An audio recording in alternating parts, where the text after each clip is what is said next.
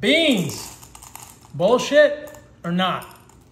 We all know from elementary school that beans are the magical fruit and they make you toot, and we know about Jack and the Beanstalk, but listen, beans are a seed, and seeds are very highly defended parts of plants. Plants must put defense chemicals into their seeds to protect their DNA as it moves to the next generation. If they didn't do that, they would not be able to reproduce. In the case of beans, the defense chemicals include things like phytic acid, which prevents the absorption of minerals, digestive enzyme inhibitors, and lectins, which are carbohydrate-binding proteins. Specifically, phytohemagglutinin, which has been associated with hundreds of cases of food poisoning, and in animal models, phytohemagglutinin causes leaky gut and dysbiosis, disruption of the microbiome. Beans are bullshit. They are survival food at best for humans. They are not optimal food for humans at all.